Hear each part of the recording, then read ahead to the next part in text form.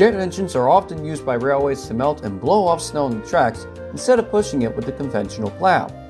Many of these jet engines are converted from former airplane thrusters where they already saw decades of work. Although many people know about New York Central's GE J47 jet engines from Convair B36s, which were attached to the experimental Black Beetle RDC and then to one of their first snowblowers, not many know of the Klima VK1 from Soviet MiG-15s, where the plane itself was attached to a flatbed to clear snow in Poland, Siberia, East Germany, and Czechoslovakia.